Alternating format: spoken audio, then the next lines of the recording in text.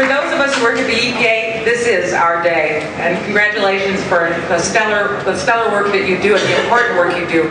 This is actually the 38th Earth Day. It was in 1970. I was in high school. Some of you know this story.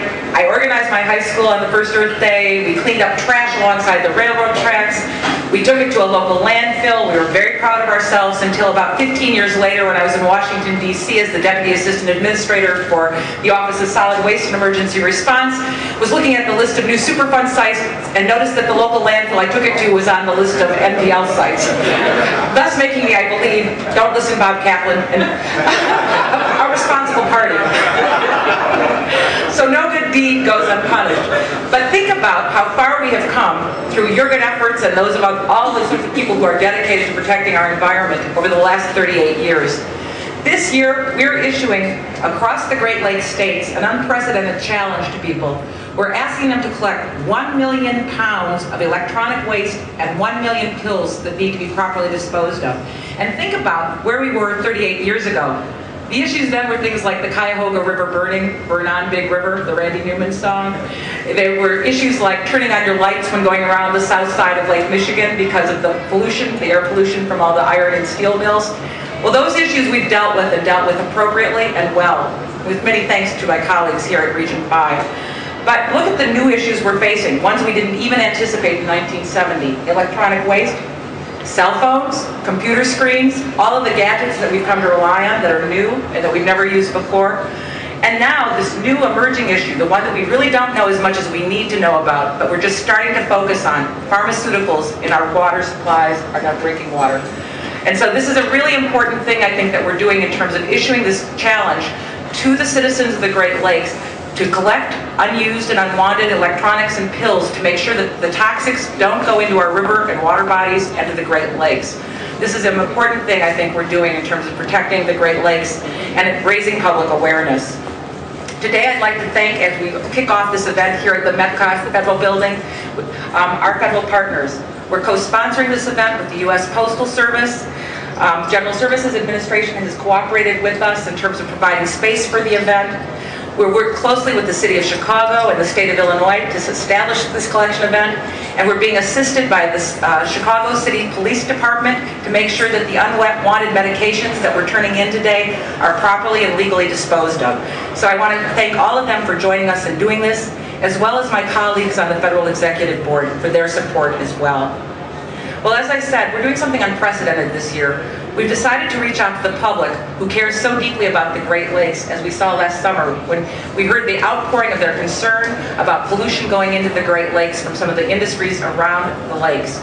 And what we decided we wanted to do is capitalize on that passion and concern for the Great Lakes and give people something they could do about it, a way they could participate and make a difference.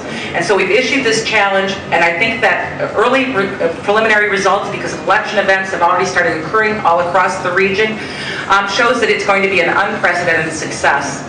Last week in Milwaukee, last Saturday in Milwaukee at Miller Park, they held a pharmaceutical collection event.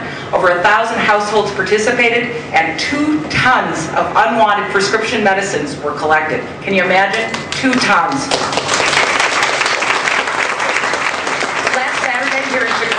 Last Saturday here in Chicago at DeVry University on North Campbell, over 3,500 households participated in a collection for e-waste.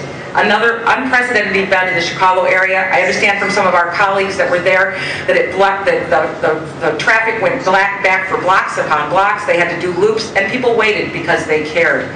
I was at my Starbucks this morning, and I mentioned that I was doing this event and had 3 baristas saying, "Where can I take my computer?" This is an issue that's important and resonating, and we need to capitalize on it. So I am glad that you're here.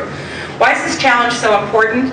Well, as you guys know better than most, the Great Lakes are an irreplaceable resource. They provide 85% of North America's fresh surface water. 85%.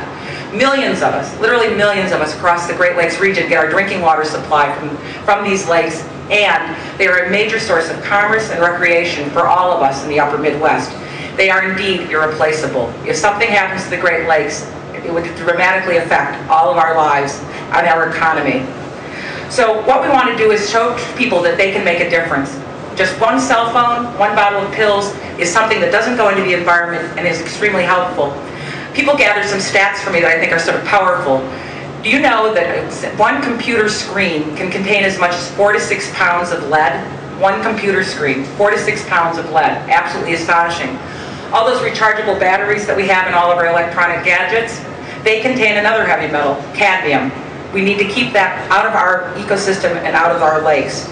So those LCD backlit screens that we all have, they have mercury, and it goes on and on. By recycling these electronics or reusing them appropriately, we keep those toxins out of our ecosystem, and we also are able to recover valuable metals like silver, gold, and copper and reuse them. In addition to keeping toxics out of our lakes, what we're also doing is something really profound in terms of energy savings. Some interesting statistics that I garnered from people that have been working on this.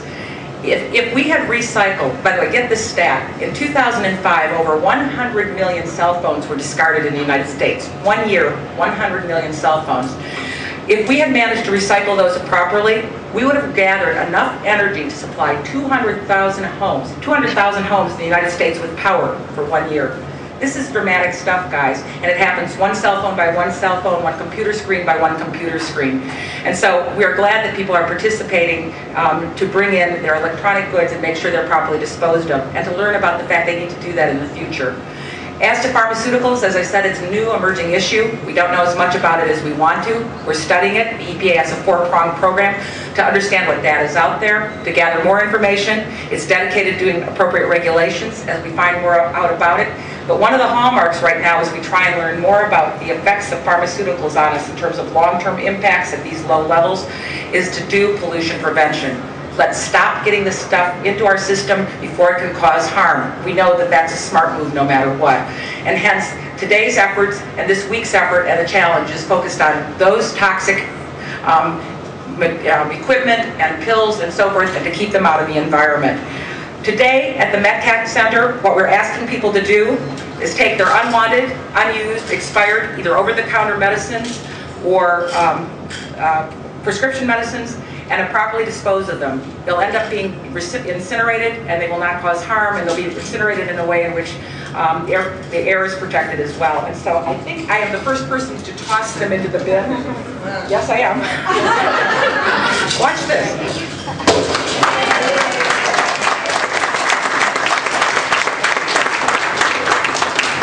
And I'm going to ask my senior managers that have their prescriptions to come up now and do it as well.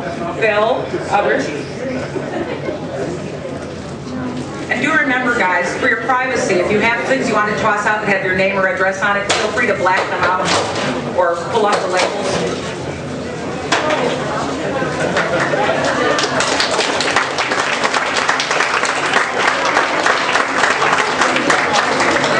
In addition, we're going to throw out, we have the ability to get rid of small electronic gadgets, ones that can be put in these mailers and sent away as being properly reused or disposed of. And so if you have small electronic gadgets, cell phones, mouses, those kinds of things that fit in these kinds of bags, I urge you to get rid of them today. So we're off, and I think running to a really good start. I can't thank all of you at the United States Environmental Protection Agency for the work you do every day, tirelessly, with passion and conviction.